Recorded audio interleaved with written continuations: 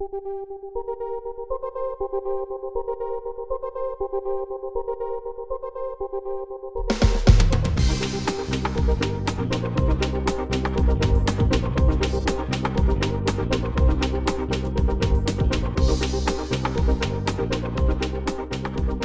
still in the minority. I was just reading, in fact, a report that came out in February of this year. It was called the Ramp Up Study, and apparently we are still less than 15% women in the mining and exploration industry workforce. So we're still quite a minority in the industry.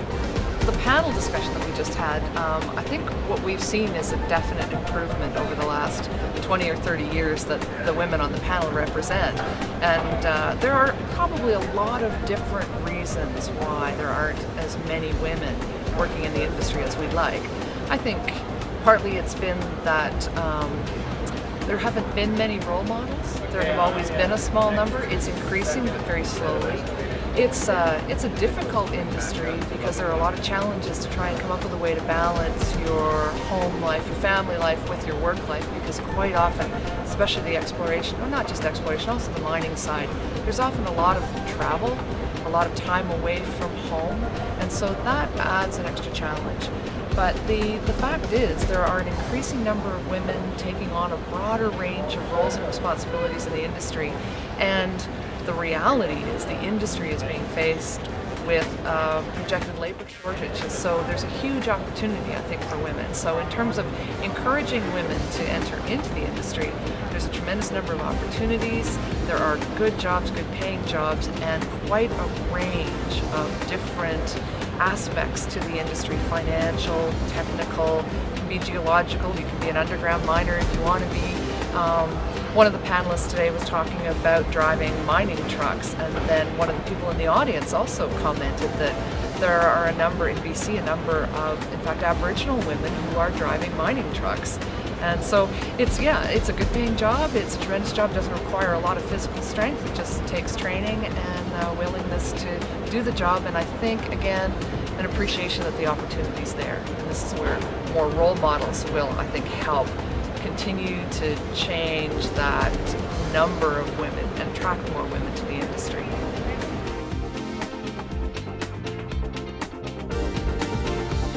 Definitely the average wage, which there's a broad range of skill sets in the industry, so there's a broad range of salaries, but the mining industry is one of the better paying industries out there collectively.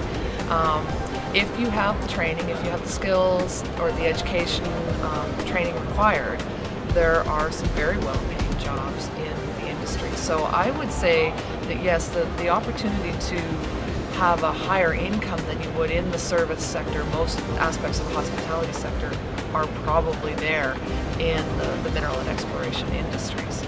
But there is usually a certain amount of training and skill sets required for many of these jobs.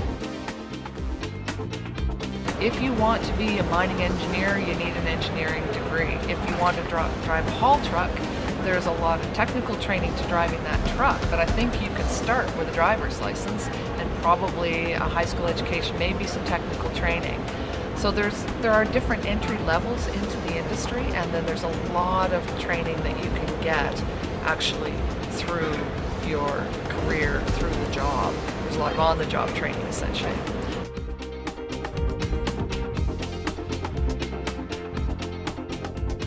What do you like to do?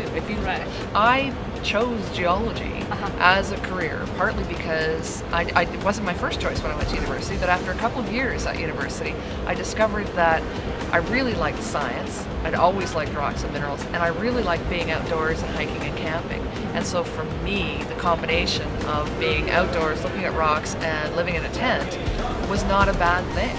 Now, not everybody likes to spend their summer living in a tent without hot, cold, running water and a shower, but that was the choice I made, and I really, really enjoyed it. But there's an entire spectrum too. I was doing field work in very small, remote camps. There are many exploration companies that run large exploration camps where there are a lot more of the amenities of home at your disposal, right up to then if you're working at a mine site, there are some really, really nice mine sites where I would consider the accommodations and the food much more luxurious than anything I get at home. So the working conditions may be tough if you're underground or in an open pit mine, but again, it depends on what job you choose to do. And again, one of the messages that came out of the panel discussion today from all of the women talking about the different jobs that they were involved in is the best choice you can make is to do something you really enjoy doing and then pursue that. And the rest of it just seems easy. Well, I think still the predominant number of women in the industry are more in administrative and clerical positions. That's the reality. That's where if you take the entire spectrum of jobs in the industry, that's where the majority of women are. But as I said earlier, there are increasing numbers of women in the more technical and trades positions, in the engineering and geoscience positions. Those numbers are increasing. Maybe not as quickly as I would have liked to see. I've been in the industry now, I guess, about 25 years, and the numbers are growing, but slowly.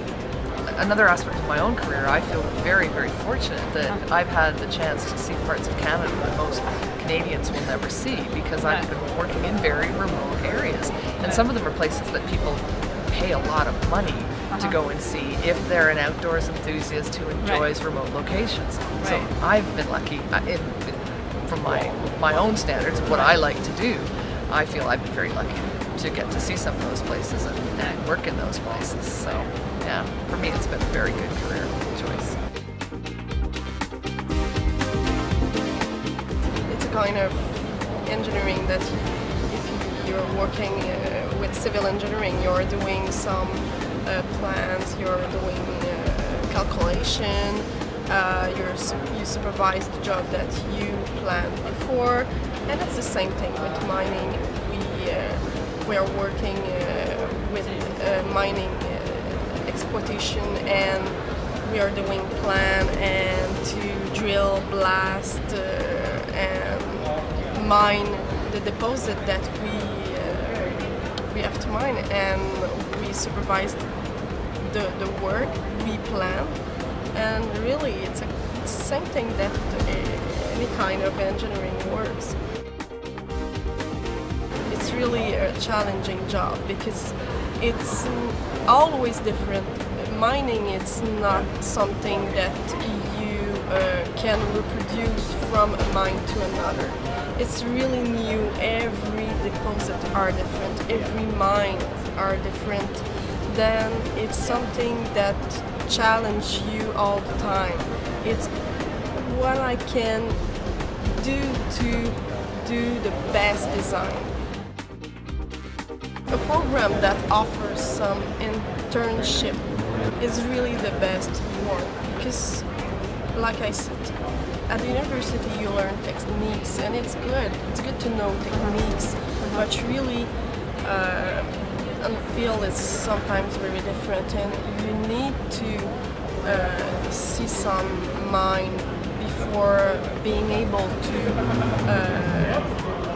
to do mine engineering. Then all the program that offers internship, like I say, at the university you learn to learn. That's really what I realized.